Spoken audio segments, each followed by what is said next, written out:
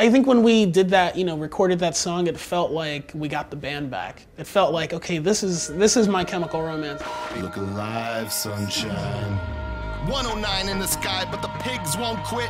You're here with me, Dr. Death Defying. I'll be your surgeon, your proctor, your helicopter, bumping out the slaughtermatic sounds to keep you live. A system failure for the masses, antimatter for the master plan. Louder than God's revolver and twice as shiny.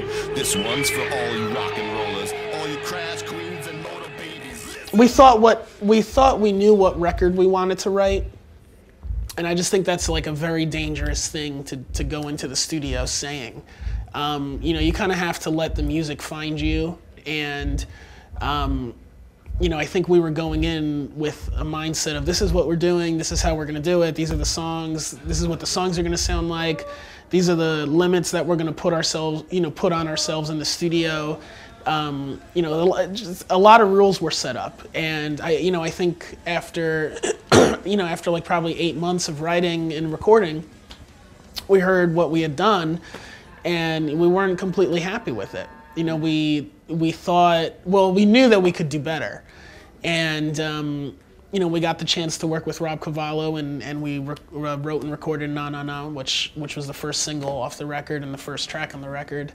And, once we did that song, we realized like we had to start over again.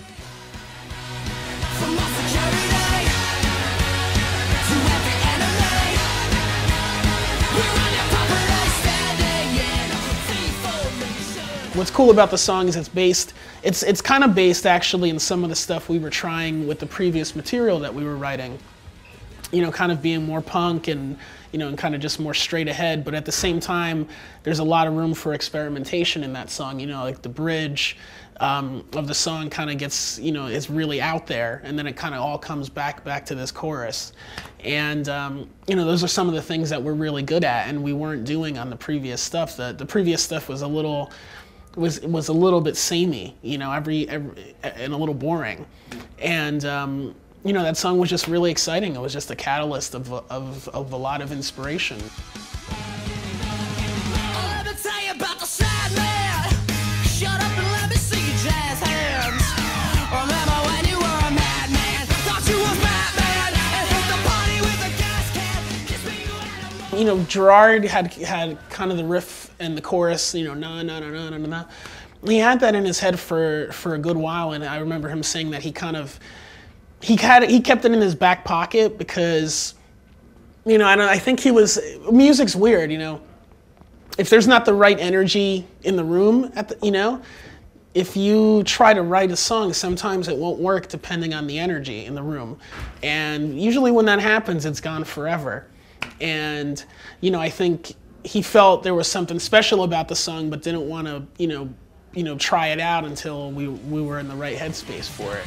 And right here, right now, all the way in Battery City, the little children raise their open, filthy palms like tiny daggers up to heaven.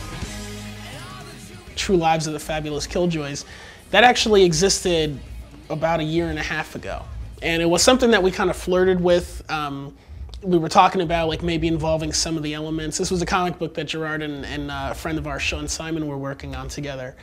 And we had talked about, kind of working in some of the elements into the record, but I think our mindset, we just weren't ready for it. And, after Na Na Na, especially, with the lyrics and everything, it was really honing into the ideas that Gerard and Sean were trying to put forth in the comic that they were working on. So it's kind of cool that the way it works is the record almost is like a companion piece or an extension of some of the ideas that people will end up reading hopefully this year. Well, not this year probably, but maybe next year in the actual comic book.